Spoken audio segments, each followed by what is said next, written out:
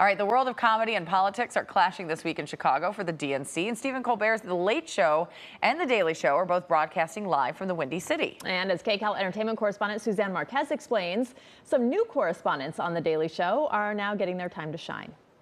Breaking news, the presidential election is still on. The Daily Show is in Chicago this week covering the DNC. They're calling the coverage Indecision 2024. As of tonight, the DNC is officially underway. With two new correspondents, Josh Johnson. Banning social media won't make the bully energy go away. It'll just redirect it to the rest of us, specifically me. I used to live across from middle school. I basically couldn't go outside after 3. And Grace Kuhlenschmidt. What's going on in Buckingham Palace? They're eating beans on toast for breakfast. They're driving on the wrong side of the road. There's flying nannies everywhere. It's a mess. Josh and I both kind of started our comedy careers in Chicago randomly enough. So it's cool that we're here right now.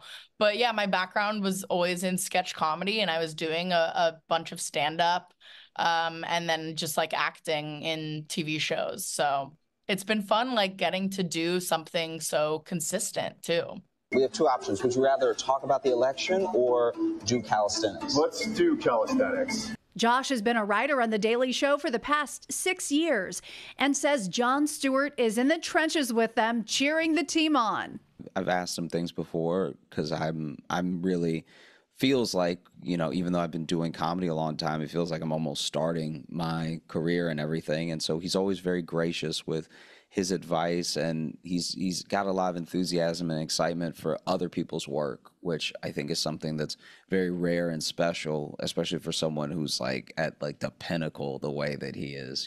They are the oldest people ever to run for president, breaking by only 4 years the record that they set the last time they ran. They're enjoying having new candidates to joke about. I think everyone was exhausted. Biden himself, you know, it wasn't an exciting rematch, really. And especially after that first debate, it was tough. So I think that this switch up has been beneficial to our show, too, just because we're getting to think of new things. You know, everyone was tired of saying Biden's old, you know, ourselves included.